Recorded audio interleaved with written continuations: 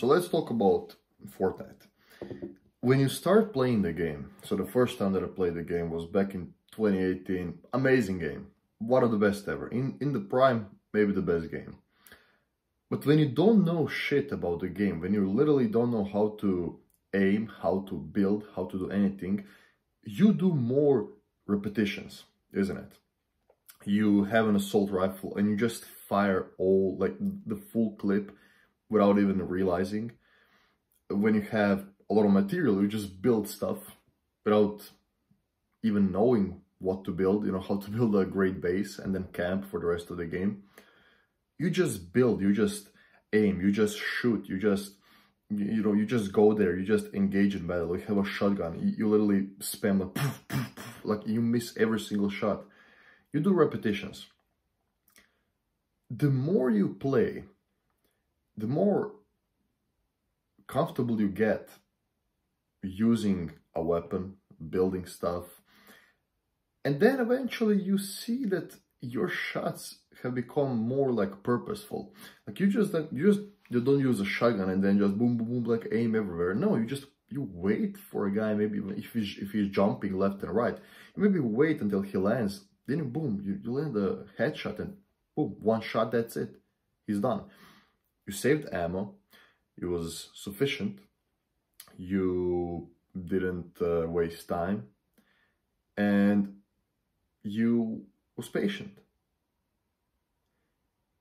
I noticed that there's a shit ton of people contemplating how should I train and what is the best training style. They ask these questions like it's so stupid.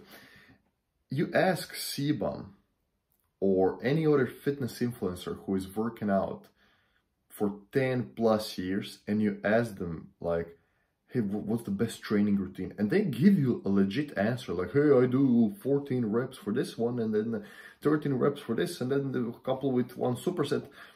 And they're like, yeah, like all guys who are beginners and girls who are beginners are like, yeah, that's the shit. I'm start doing that. And then you have like, hey, train as intensively as possible. Maybe even like, you know, going to the realm of ego lifting even. It's dumb.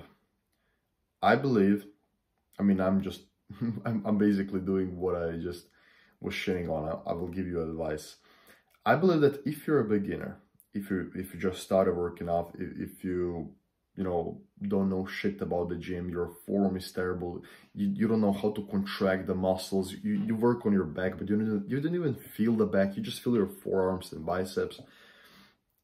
I say that you should do more repetitions, more time in the gym, more days in the gym, and just more sets and more reps without pushing to failure. Is this the best way to build the muscles? Probably not. I mean, I have this idea that if you're a guy who just goes to the gym and does 5 sets of 15 reps, you're training for endurance. I'm sorry, but you're literally training for endurance. What is endurance? It's enduring something over a longer period of time. So if you're a guy who can do 5 sets of 15 reps, you're enduring that pain essentially. You're not getting stronger, which is kind of the point. Like, have you ever seen a guy who got stronger but not bigger? I mean, you can make the same point about endurance, but it just doesn't hold the water for me.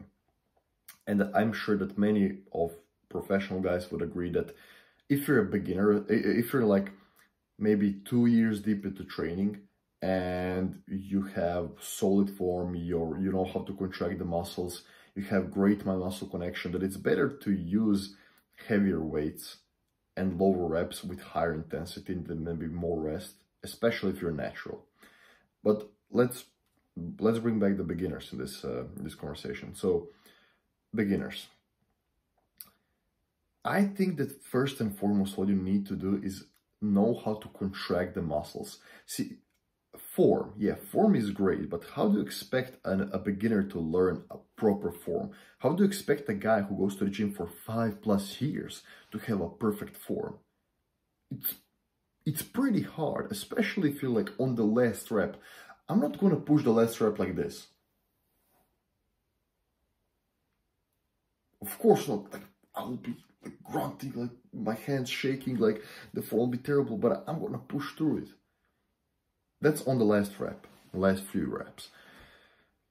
You cannot expect a beginner to learn a proper form, but what you can expect a beginner to learn is to how to contract the muscles in the right way and how to use mind-muscle connection. See, if his elbow is not at 45, degree, whatever, but when he's at the top with his hands, he can feel his muscle. He can actually feel his upper chest, the thing that was lacking for the most of his life. I see that as an improvement, even with slightly bad form, because he has to understand how to contract the muscles first, how to use mind-muscle connection, because the point of working out is to feel the muscle that you're about to work. When you're doing lats and you do lat pull down maybe with one hand, you can feel the muscle working. You can actually feel it. But when you're starting out, you don't know shit. And another reason why I think that beginners should spend more time in the gym in terms of reps, sets, and just overall hours in the gym is you can't really expect them to do a great workout with lower reps and high intensity. Why? I'm now almost 2 years deep into the gym, but I've been working out inconsistently, I might have to say. It was what? It was like the middle of 2019. So like 4.5 years right now I've been working out, but almost 2 years consistently, like day in, day out. And you cannot expect a beginner to have the same workout as me with lower reps and higher intensity. Why? I can contract my muscles better. I have better mind-muscle connection. I know what I'm doing. I've been working out for longer, so my form is better. And I know how to not injure myself and not ego lift like a maniac. So if you put me in a beginner and we have like an intense training with lower reps, he's probably going to injure himself and he's not going to build any muscle because he will just be moving weight. You see someone who is lifting weights, lifting heavy weights, and someone who is just moving weights, and it looks terrible. It's like still on a lat pull down, you're like using all of your momentum.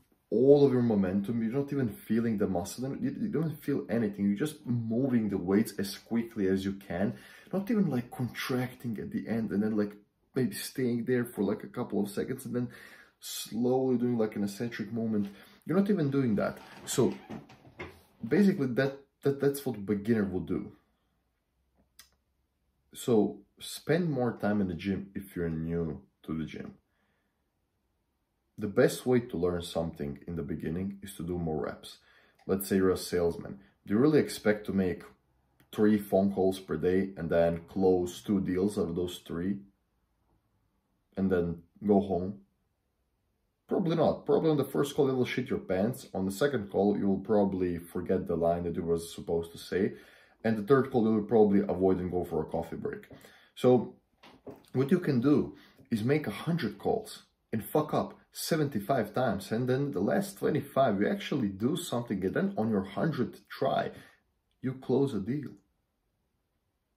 Then a week later you can do 75 calls and close a deal. Then you can do 50 calls and close a deal. Then eventually after 1 year you can make those 3 calls and probably close 1 or 2 deals, because you're an experienced salesman and you're actually working with high quality clients. Same thing you can apply to the gym. You're working with higher weights. You're working with heavier weights, but you know how to work with them. So you don't have to use much of the volume, much of the momentum to get the deal done, to get the reps in, to feel the muscles. If that makes sense. You know, that always made sense to me. I was actually shitting on myself because I spent 6 days in the gym just last winter, like a year ago, when I had this bulk, and I was doing like, bro, I was doing deadlift 2 times, squat 2 times, bench 2 times in a week, and just one rest day. And just pushing to fucking failure all the, like, I was doing everything, like 12 reps, 15 reps, 8 reps, like I was doing everything. But now that I realized, like, that was necessary. That was necessary. Just to learn, just to, you know, go through that period of time and think to myself, like, yeah, that's okay, but it probably wasn't the right move. Now I know it wasn't the right move. Now I know it was the right move, sorry. Because I learned something from it. That's the difference. And now my training routine is completely different. Like, it's maybe 45 up to an hour per day, 3 to 4 times per week. Basically doing 2 sets, one, you know, for 8 reps, and then the other one until failure. It's great. I'm noticing great changes. My chest is improving, which has been my, you know, weakest point for years. It's finally improving. I'm actually like the same body fat that I was just a few months ago when I was 7 kilograms lighter, which is insane in my opinion. And yeah, I'm getting these crazy results, but I don't think I could have gotten those crazy results if I didn't know how to contract the muscles right. If I didn't have my muscle connection. Like, I'm working a set and I can actually feel the muscle working, and then, you know, you feel the tension, then you go slowly down. You just, I don't know how to explain it. You just get the feeling after working out for so long. And I can only imagine how great that my muscle connection will be in a year, in 2 years, in 5 years, you know, when I'm still working out, when I'm still active, when I'm still young. And I'm just, you know, I can feel every single muscle, even when I'm walking, even when I'm, you know, doing this with my hands. And, you know, I started taking the course and about massaging people and all that stuff. And I'm learning about anatomy, which will definitely, you know, help me understand more about just the human body. You can implement that. Like, there's so many good things to do. And off topic, but you just get slightly better with everything as the years go by. So last winter, I was doing cold showers after every single workout, not realizing that it's actually damaging my progress because, I mean, I've said this a million times, but you just reduce the inflammation that you just caused by working out, by applying cold water on your body. I'm not doing that anymore. So another thing is I stretch more. I learned exercises for improving my lower back. I learned the exercises for improving my hurdle, for improving all that stuff.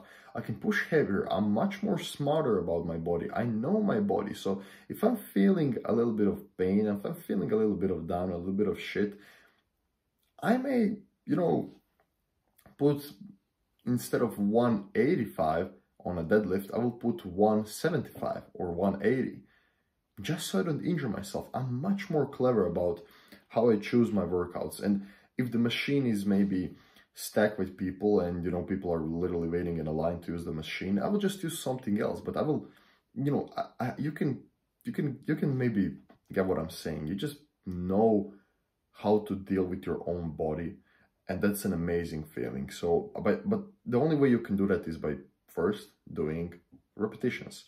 There's a great quote that I have on my wall by Alex Hormozi, which is volume negates luck, which means the more you do, the luckier you. You know, when some say, "Oh, you're lucky." No, you're not lucky. You just did it 4,000 times, and then you just got better at it. Same thing with these videos. Like, if, oh, I'm scared of being a YouTuber, I'm scared of posting on YouTube. I was the same. I was scared of what would people say. I was scared of, oh, how will my life turn out? How will I speak in front of a camera? Now it's just like a second nature to me. It's like you just set up a camera, you just talk, just post a video, like no pressure at all. You just get better at it. But that's after more than 120 videos. So you just get better at it. And that's the whole point of life. You just do more repetitions on everything that you want to improve on.